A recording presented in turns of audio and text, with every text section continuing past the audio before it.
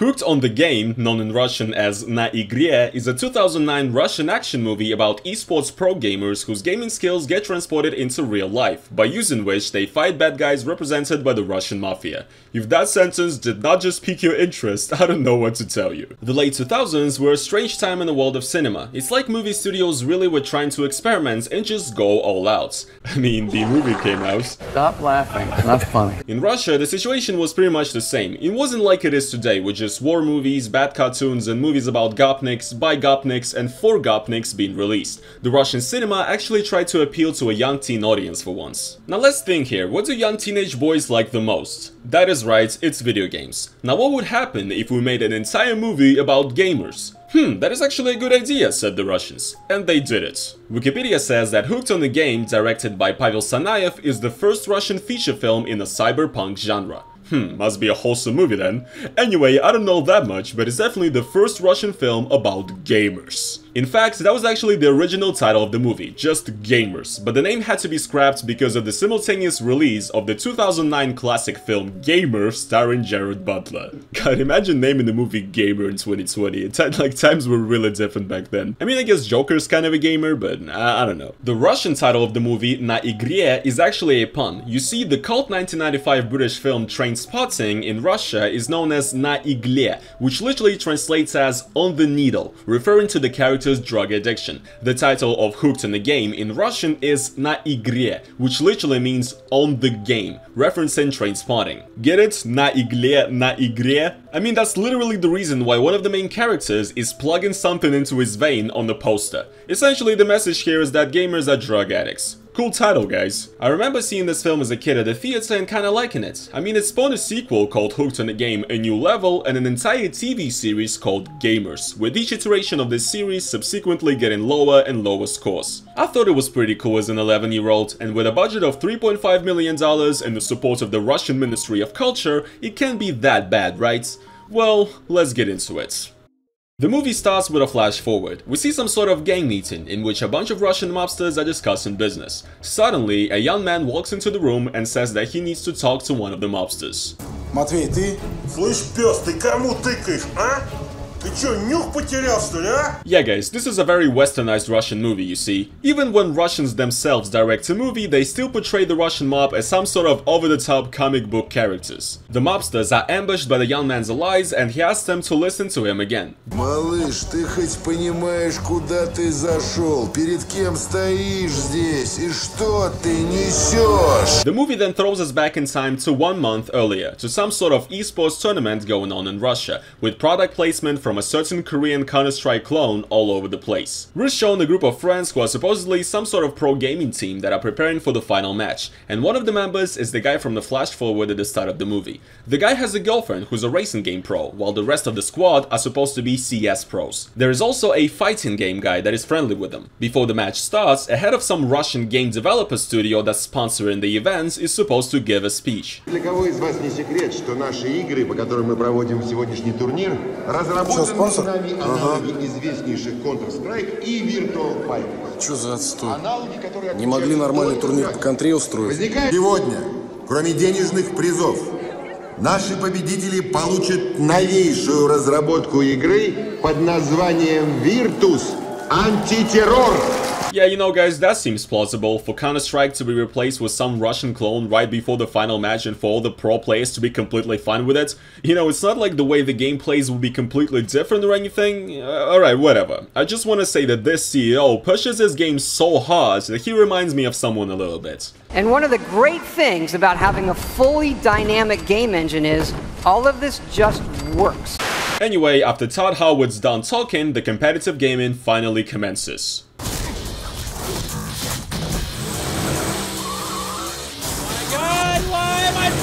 Like a fucking idiot! Комар, готовы? Длину, занимаю. Выбивайте. Green, what's your problem, Green? Я прикрываю. Минус 2 в диге. Fuck off! Все, тащим. Я минус. Блядь, сука, блядь.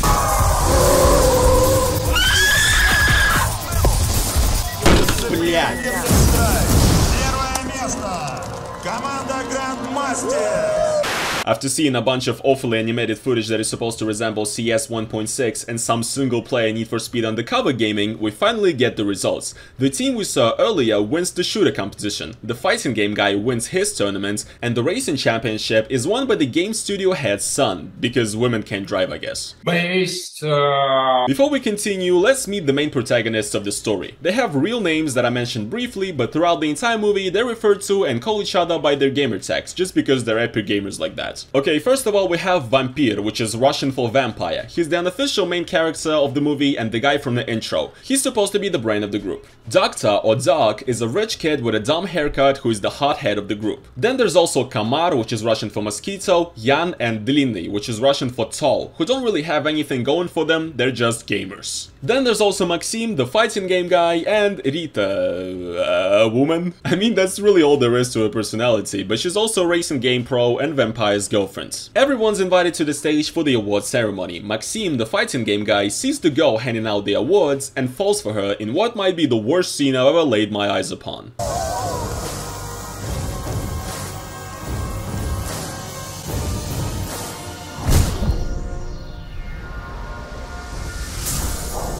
What?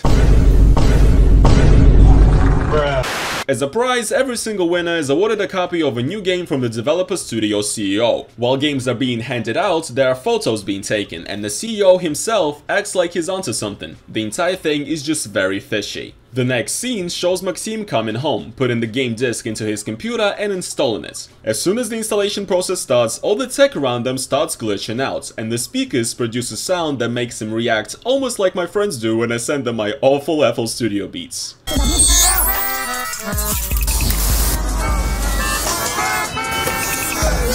Afterwards, we get to see some truly insane advanced graphic effects.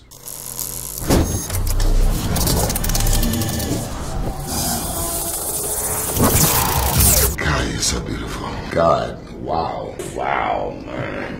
Maxim drifts out to the game world for a little bit and then comes back to see his PC completely ruined. As it turns out, the entirety of the rest of the crew all experienced the exact same thing, and their PCs went bust too. The movie then starts setting up the main villain, Boris, who's some kind of Russian Elon Musk investor that is also doing some shady business that has to deal with buying and selling some sort of mercenaries behind the scenes. He is also working with some FSB guy that supervises the entire process. And it's like, I don't even know where you buy a suitcase anymore. Yeah. Like that, how much the props department spent days looking for a suitcase.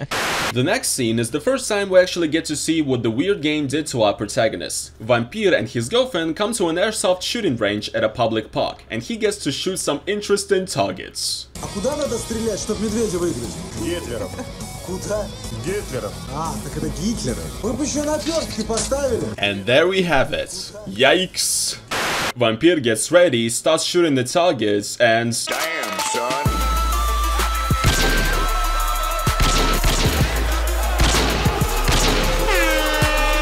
meanwhile, as Vampir is doing some MLG quickscopes, Maxim also discovers his amazing powers. He sees the girl that was handing out the awards at the esports event near his university and asks her out for a coffee. When they arrive at the cafe, a man sits next to them and tries to flirt with the girl, but she tells him to piss off. Ultimately, the man starts a fight and his friends come to help. Maxim's fighting game math skills come into play, and he brutally beats up everybody in a fighting scene shot as beautifully as the scene of Sonny beating up Carlo in the original Godfather.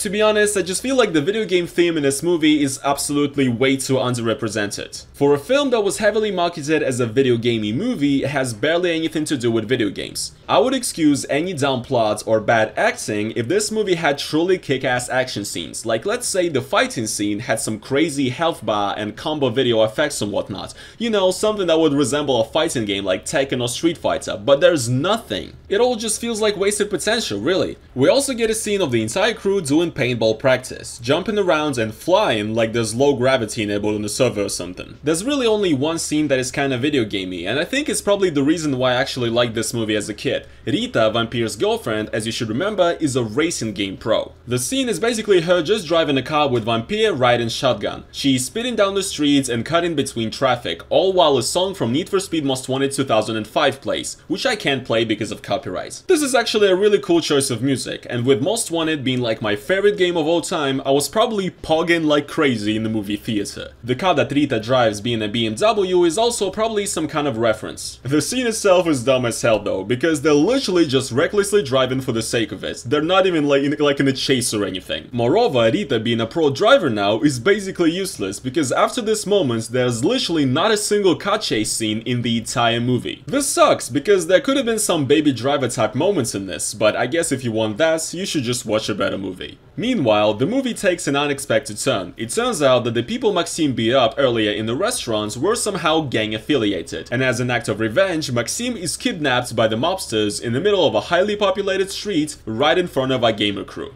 Only in Soviet Russia. The gamers follow the mobster's car and arrive at some sort of warehouse. Сервис Хызыра. Звоним ментам и валим. А то ты не знаешь, чем твой Хызыр занимается и как он ментам за документы на ворованные тачки бабло засылает. Они сюда в жизни не сунутся.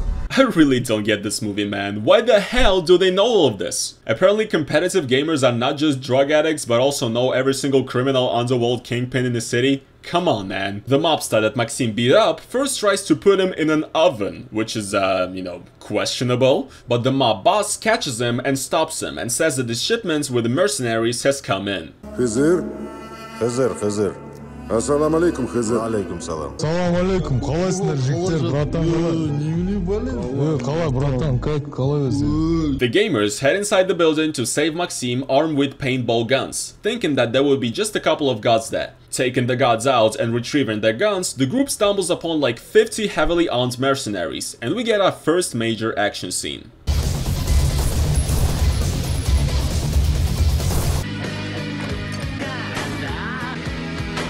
Basically, this entire scene is just the gamers mercilessly killing all of the mercenaries. They aren't just killing them, but also acting like it's all a game and referring to the murdered man as frags. Что-то опасное мы намутили. У вас сколько фрагов? У меня 6. У меня 7. 6.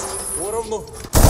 Минус 1 за ящиком. У меня больше. It's honestly incredible. These were just a bunch of regular students like a day ago, and now they're easily able to murder 50 people and also smile and laugh about it. Alright, I forgot that this is a cyberpunk film. I guess it's like deep cyberpunk social commentary on how video games are violent and playing them blurs the line between reality and virtual reality, therefore allowing you to murder people without feeling bad about it. I don't know about this one, Chief. I think video games just make you hate women and minorities, not want to kill people. I wouldn't be surprised if some kid's mom bans him from playing the Xbox after watching this movie though. Oh, and also I forgot to say that the gamers were recorded and watched over the entire time by some mysterious man. Remember this is a detail that will come up later. Yes, I'm making you remember things to make up for my script writing mistakes, okay, deal with it. Maxime is saved by the crew and they arrive to a safe place. Maxime, the fighting game guy, is the only character that shows any morality. Even though the crew saved him, he calls them out and says that killing people isn't right. Maxime has an argument with Vampire and decides to leave the crew. Ты такой же, как мы. Из-за тебя мы влипли в историю, непонятно, как она повернется. Короче, решай сейчас, либо ты с нами и больше не ноешь, либо вали отсюда и забудь все, что видел.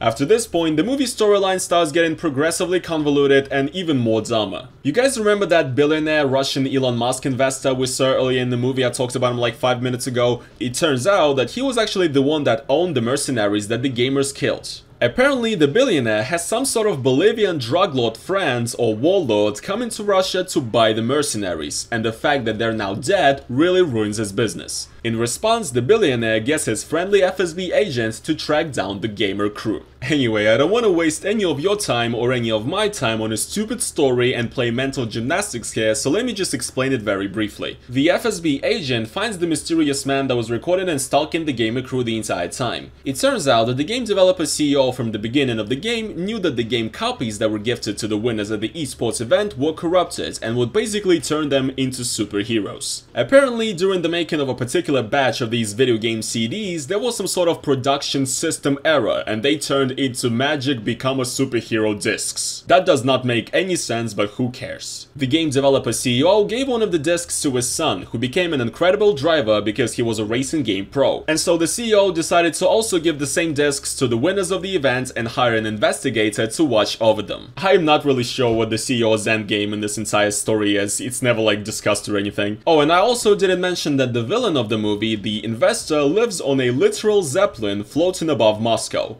All the information that I mentioned earlier was basically extracted from the private investigator via torture, and once the FSB agent is done with getting all the information he needs, he gets rid of the investigator in a very original way.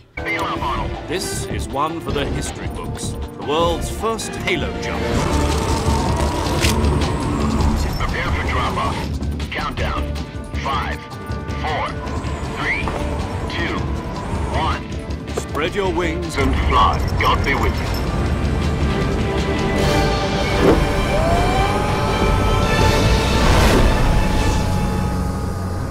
Meanwhile, Doc talks with Vampire and tells him that he knows a good way to make some money with their new powers. The crew essentially plans to assault a bunch of criminal kingpins and make them give away a portion of their income. Doc claims that soon there's gonna be much more people like themselves around the world, and they need to seize the opportunity to make some cash right now.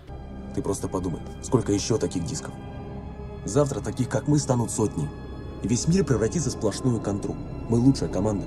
Надо успеть взять свое. Now that sounds like an exciting premise for a movie. An entire world filled with gamers that have gaming superpowers? I'd watch that! Unfortunately, this idea of more people getting the powers that Doc mentions is never mentioned again in the film, so I guess the dream is dead. Well, to be fair, the movie does give some motivation for the heroes to attack the mob though. For example, Doc's father works with the gang kingpin that they want to assault, and apparently the kingpin is a real pain in the ass to his father. Moreover, Vampire also has some history with the mobster that they're plotting on. И я не хотел, чтобы умирала мама. Но Матвей посчитал, что на мебельном заводе выгоднее гнать водку. Отца уволили с работы. Если бы у нас тогда были деньги оперировать ее в Москве... Вам понадобится водитель, я поеду с вами. Well, fair enough, I'll give them that. As far as the rest of the crew goes, nobody even asks for their opinion or anything, because every character in this movie apart from Vampire, Doc and Rita have zero personality and they don't affect the story in the slightest, so who cares? The gang starts their hits, and the movie arrives at the point at which it started, with Vampire confronting a bunch of mobsters. The crew tries to scare the mobsters into paying them, which is a very dumb move, and the mobsters disagree, so the crew just shoots the entirety of the criminal underworld leadership. That's definitely not gonna cause any problems. As the crew returns back to the car, they realize that Rita, the driver, has been kidnapped. A phone rings inside the car asking the crew for a meetup. Essentially what happened is that the Elon Musk investor asked the FSB agent to recruit the gamers as some sort of special agents. The crew agrees to meet up with the FSB man, who essentially blackmails the gamers into working for him and the investor with all of the footage of them killing people. The FSB agent says that they're all basically going to be working for the FSB now, after which, with the accompaniment of very epic music, the crew gets on what seems to be USS Barack Obama. Vampire's girlfriend is yet again mad at him and goes in at the fact how now Vampire is basically going to be working as a hired killer and she's not okay with it. Okay, cool, it's good that at least someone in this movie seems to care, but she's having this exact talk with Vampire for the second time now, and the argument again just ends with her accepting it and getting herself into this mess even further by agreeing to help. Ну а чё тогда? Будем напарниками. Rita does realize that she is not on any of the tapes that have recordings of the rest of the crew killing people and admitting to it, as she was just a driver, wasn't present at all, right? If she really did care about her boyfriend and his gang becoming a bunch of merciless killers, she could have just left and not got herself into this whole ordeal, just like Maxim did. He just left and he's never seen in this entire movie again. But no, I guess that would be too logical for this movie. After all, she's a gamer, and gamers have tiny brains. Literally 5 minutes later, Vampire takes Rita to a fancy restaurant, and I guess now she doesn't care and she's excited for the future of being with a rich hired assassin. Представляешь, так будет не один день. Будет. Oh yeah, of course, all women really need is money. I knew it! Gamers, rise up! There's also a scene with the rest of the crew partying and it's not good. Скажи, Комаренко, are you ready for a lesson today? За отдельную плату. Еще 500. Комаренко, are you ready for your lesson today? No, I'm not ready. I ready fuck you! Pain. Meanwhile, all of this is going on, the billionaire's Bolivian business associate arrives to Russia. Hola, ¿cómo estás? Bienvenido. Yo soy abogado, a lawyer to pick up the dinero.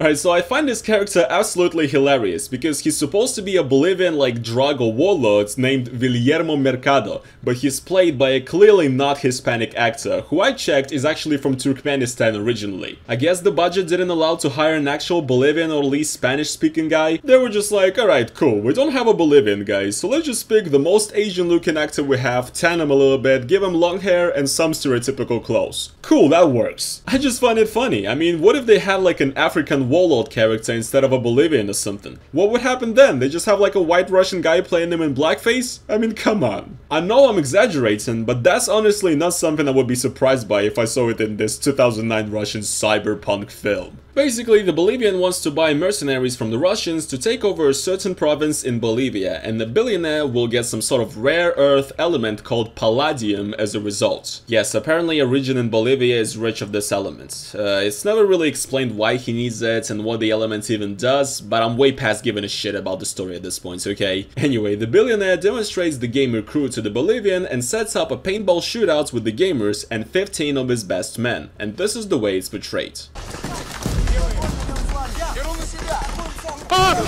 Run!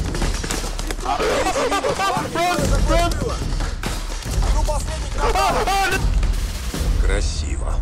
Oh, cool, they just didn't show it. I guess the entirety of the budget was spent on the 3D rendering of the Zeppelin, so they just decided to not shoot this fight at all. Long story short, the Bolivian agrees to use the gamers as his mercenaries for his conquest of bread in Bolivia. But a problem emerges. Basically, a rival of the billionaire, another Russian businessman, strikes some sort of deal with the Bolivian government that would somehow ruin everything that's planned. The billionaire and the FSB guy decide that they will give the gamer crew the task to kill the rival Russian businessman. У нас есть 4 часа. Чудес не бывает. А что мы сейчас наблюдали? In just under 4 hours, the gamers are able to come up with a perfect assault plan using JPEGs of a building from Google Images and some building plans. Don't ask me how, because again guys, gamers are epic. The crew starts their attack. Doc and Vampire are both sniping the target businessman, while the rest of the crew fakes a car accident to block the traffic and the businessman's security convoy from coming closer to the entrance to the building the target is coming out of. Rita, the driver, is waiting nearby in an ambulance vehicle together with Jan. It is also shown that one of the businessman's convoy cars has his daughter waiting for a minute, which will be important a bit later. You think I killed 2 kids and a woman? Fuck that! I don't need that shit in my life. As the businessman comes out the building, he's surrounded by journalists who ask him about his upcoming deal with the country of Bolivia. In the interview, he reveals that he's aware of the plot against him, and basically, Vampire just realizes that their gamer crew isn't working for the FSB, but is just working for a gang that essentially just supports militant rebels in Latin America and uses them for their own monetary gain. Юнит 2, Юнит 3, отмена. Долбанулся, что ли? Латиноса, помнишь, для которого цирк устраивали? Его звали Вильермо. Да хоть Дон Педро, он сейчас уйдет. Контора не спецслужба, Зарицын просто забирает их Палладий. Палладий, Вильермо. Ты прав, убирай винтарь. So suddenly he's a good guy again now. The idea here is that Vampire is obviously the good moral character, while Doc isn't. But I mean, am I really supposed to empathize with him now and think of how much of a good person he is? Why did he suddenly start caring about this rival businessman that he's never met? What difference does it make to him who gets to run things in Bolivia? He literally killed people in cold blood on a few occasions now and also agreed to start a hit on a Russian mob, essentially sinking to their level, while also completely ignoring his girlfriend's objections to everything that he's doing and bringing her down along with him to the mud. To be honest, after all of this, I don't think Vampire gets to have any higher moral ground here. If anything, Maxim, the fighting game guy, is the only moral character in the movie because he actually walks away from everything when things got dirty. Anyways, Doc decks the hell out of Vampire, grabs the sniper rifle and starts a shootout. And I mean, essentially what we get is just a pretty mediocre action scene. One thing I definitely want to say is that I absolutely hate this editing. It's like they took the original footage and started cropping it in and moving it around erratically with constant zoom-ins to create some sense of tension or something. It's like a first Call of Duty frag movie someone makes when they're 12 or something. It's just awful. Like, imagine if I had some footage and I just moved it left and right all the time and zoomed it in. That's what this basically is. The shootout continues, the gamers make their way to the car where the businessman is sitting at, and Dog does the unspeakable. He kills the businessman as he holds his daughter in his arms. Good day, motherfucker! The police finally arrives at the scene and manages to shoot down one of the gamers. Vampire finally wakes up from the punch and starts covering the crew with sniper fire. He then comes down, regroups with the rest of them, and they try to escape, dragging their wounded friend with them. Это твой косяк! Мой. Я виноват, но я же вас вытащил. Ты будешь координировать, я буду просто в группе. Я остаться должен, док, только не сдавай меня. Jesus Christ, what is this scene? Why are they speaking so much in a situation like this? Just run, for God's sake. Anyways, the crew is being chased on foot, Doc sees a bus coming their way and shoots the driver in order to block the road for the police cars chasing them.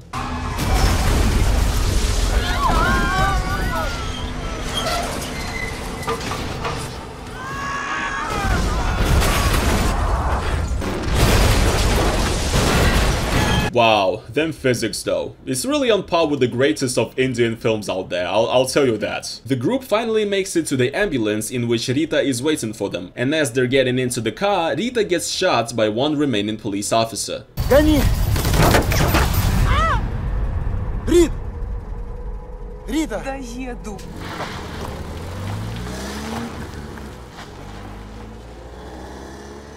And after that, they just kinda drive away. Nobody chasing them, and the police officer just stops shooting.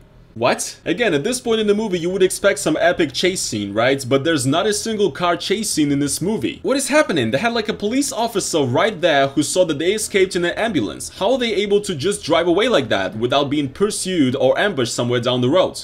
I don't know, man. Budget cuts, I guess. All I know as a racing game fan is that this was a real waste of having a supernatural driver character in the movie. Anyway, the crew drives back to the meetup point with the FSB guy, but the wounded gamer dies on the way there from blood loss. The FSB guy's goons set the ambulance with a dead gamer in it on fire and drive away with sad music in the background. This is how the movie ends. Oh, and it also says to be continued after the last shot. Quite a cliffhanger. I'm so excited. And that's basically it. You know, guys, dare I say it's kind of a good ending? I mean, it's kind of a sad ending, which is really not what I expected when I watched the movie for the first time. Usually dumbass movies like this end with like a classic Hollywood happy ending, you know? So it says to be continued, right? Well, as far as sequels go, like I mentioned, there is a second film and an entire TV series that I've never watched. You know, guys, I'm kind of scared to do it, to be honest, because the rating in the first film isn't too high to begin with, but the sequel and the TV show are rated even less favorably. Well, still, whatever this movie was, it's different. I mean, it's definitely a complete cliche from start to beginning, really, but it's also kind of endearing just because nobody would make a movie like this today. But I'm really glad that I watched this movie because there is one thing I can say now after watching it. I am now 100% sure that gamers really don't deserve human rights. But overall, yeah, pretty fun movie to watch. I just really wish that they had a bigger budget here, because I really feel like they had a lot of ideas they wanted to do, but couldn't because they were just limited to what they had. So yeah, stupid movie, stupid execution, fun idea, and it's actually kind of fun to watch. And guys, yeah, that is pretty much it. I hope you enjoyed this extended look at NA IGRE, the Russian gamer movie you've never watched. If this video does well and does not fade into obscurity and get like 10 views and you guys show support for it, I might make a review for the second one. I mean, honestly, you guys have no choice, because it's such an obscure movie with zero crossover to a Western audience that I don't even think you'd be able to find any English subtitle version online. So you guys are kinda just limited to watching my review of it. Yep, this is how I get ya. Anyways, gamers, on a serious note though, once again, I hope you guys did enjoy this video in this format. I'll probably be doing more videos like this from now on. If you guys did like this review, please make sure to smash the like button and also support my Patreon. The links are down in the description. It supports my channel, supports what I do on this channel a lot. You guys can also buy my YouTube's figurine to support me. The links are down in the description. That is pretty much it for this video, guys. Thank you so much for watching it, and peace out.